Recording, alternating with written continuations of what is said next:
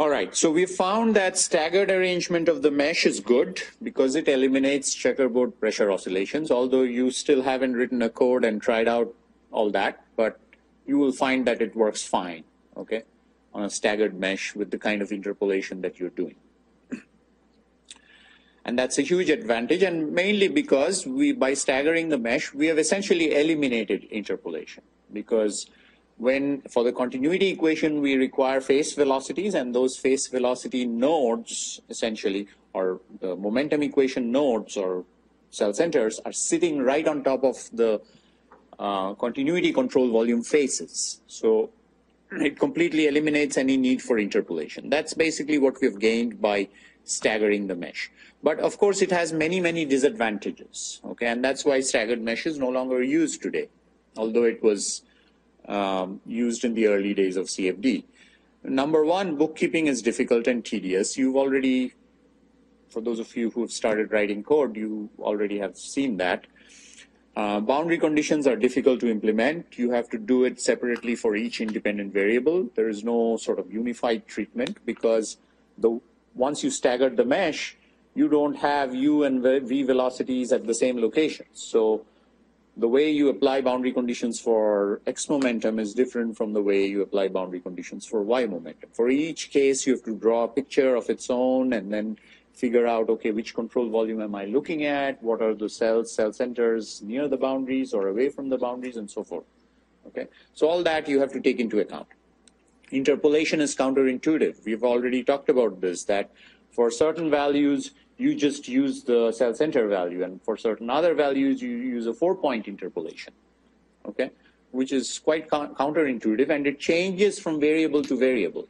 For u, you are doing it a certain way. For v, you are doing it a certain way. For p, you are doing it a certain way. For gamma, you are doing it a certain way, okay? So you can't write, let's say, one function or procedure and say, I just feed in my cell center values and out comes the phase values, okay? You can't do that because for every variable, it's different. And I also pointed it out, because of this same problem, the link coefficients of the x and y momentum equations are different. So you have to write separate programs for those two, okay? Another slightly more further down the road is we're saying that advanced solvers are difficult to use, like multi-grid solvers, because, you know, multi-grid, you don't want different grids for different variables and have to, you know, worry about, okay, how the information is transferred and so forth. It becomes a nightmare, essentially. Okay. When we use a solver like a multi-grid solver, we want to develop it like a black box package, where, you know, we just feed in the mesh being only one mesh, okay, and out comes the solution. So, but we can't do that because we have staggered the mesh now, or at least it's very difficult to do. And it makes it almost impossible to use it for unstructured mesh topology, because, you know, staggering, what does staggering even mean for an unstructured mesh topology, okay? Becomes really, really difficult. Now, of course, a collocated mesh naturally addresses all of these problems, and you know, you've used a so-called collocated mesh for a single PDE, okay? But now we are going to use it for all the variables. Most importantly, we can do a universal treatment to all of the variables. We don't have to worry about x momentum and y momentum separately and all that, okay? And also very modular and easy to use for complex geometry, including unstructured mesh, which we will talk about down the road. Okay. So the problem, of course, is that we still have to address the challenge of checkerboard pressure oscillations. So we already, when we started using staggered mesh, we said that the reason we use it is because on collocated mesh, we have checkerboard pressure oscillations, and that's the reason people went away from it. So now we are back to square one, where we're saying, okay, we still want to use it, but then how do we address this issue?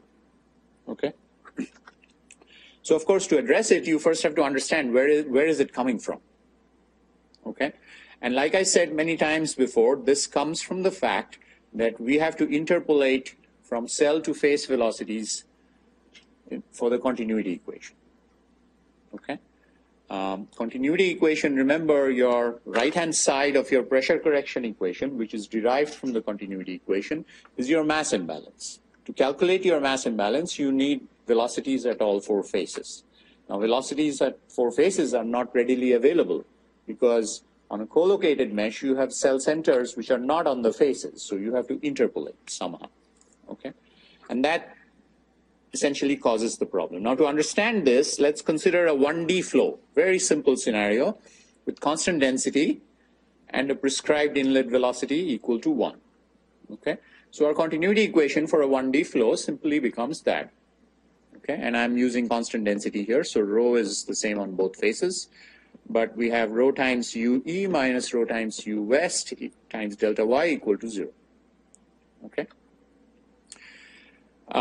For 1D, our staggered mesh is going to look like that. So as you know, we have the green control volumes, which is our scalar control volume on which we solve for pressure also, okay? And then we have the momentum control volumes, which basically look like that in this case, around those red cell centers. Those two are staggered. Okay, since we are looking at a 1D problem, we are looking at only staggering in the x direction. All right. So if I apply this continuity equation to this kind of a staggered arrangement, you see clearly if I now look at this control volume right here in the middle, okay, my U east for this control volume right there is that one, which is nothing but U capital east, because there is a velocity node or cell center right there, okay? So it translates to the U small east becomes U capital east because there's a velocity node right there. And then the U west becomes U naught. I want to emphasize here that there is no upwinding or anything going on here. This is exact because we have staggered the mesh. Okay, we are not saying that U small east is equal to U capital east because of upwinding or downwinding. No such thing, okay? This is the exact representation that comes from the fact that we have staggered the mesh. Because for this control volume, the eastern face of that control volume is nothing but where we are actually storing the velocity, corresponding to capital E. All right? So we have this equation. And of course, density is constant, so our solution to that equation is U east is equal to U naught. Okay? So you can clearly see what's going to happen. If I start from this velocity, I'm saying, so if I start from that equal to 1, then I'm saying the eastern velocity is going to be equal to that. So this velocity will become equal to that. And then I keep moving, this one will become equal to that, and so on. Okay, so if I start with a boundary condition of 1, my final solution will be U equal to 1 everywhere. Okay, which is the correct solution, because to conserve mass for a 1D problem, U must be the same value since density is a constant. Okay, so clearly by staggering the mesh, I have attained the correct solution. Now let's see what happens when we don't stagger the mesh and we use a collocated mesh instead. Okay. So same equation we are starting with, continuity equation with the phase velocities. Okay. But now we have a collocated mesh where the red cell centers and the green cell centers are co-located. It's the same control volume we are looking at. Okay. Momentum and continuity are solved on the same mesh. So again, this is our target control volume we are looking at, let's say, okay? But now we don't have these phase velocities. See, earlier this red square that I've drawn here was actually here, right? So therefore, we didn't have to worry about phase velocities. But now we do have to worry about phase velocities because we are calculating velocities by solving the momentum equation on those red squares, okay? So to get the phase velocity, we have to do some sort of an interpolation.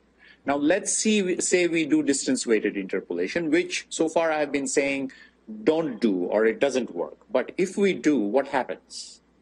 Okay, why do we not want to use it? So that's the question I'm trying to answer here. So suppose we use that. Okay, this is distance-weighted interpolation, obviously equally spaced mesh, so the weighting functions are half. Okay, and now I plug it into my continuity equation. Density again is a constant.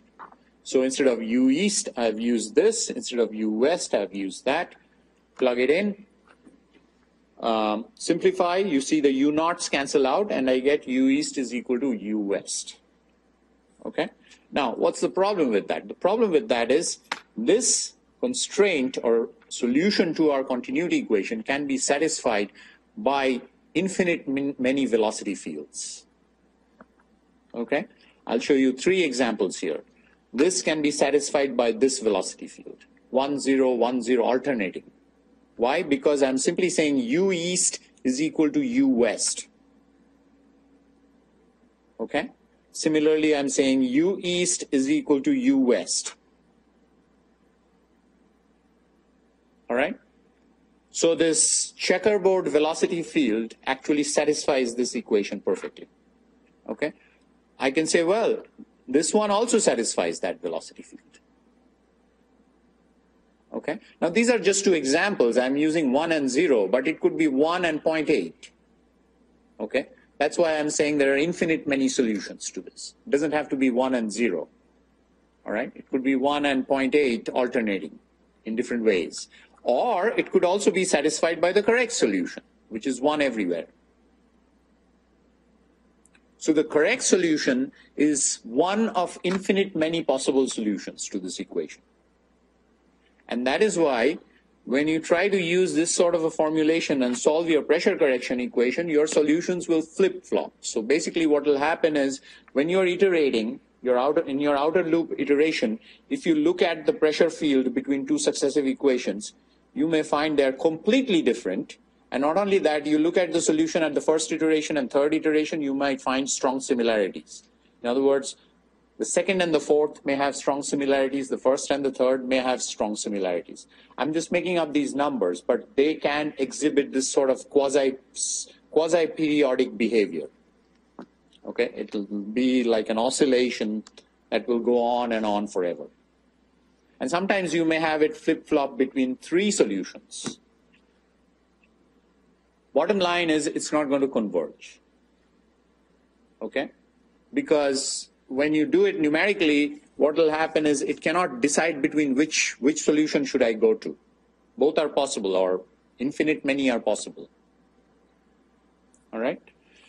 So that's the problem you're going to get, and this is what people refer to as in the literature as checkerboard pressure oscillations. All right?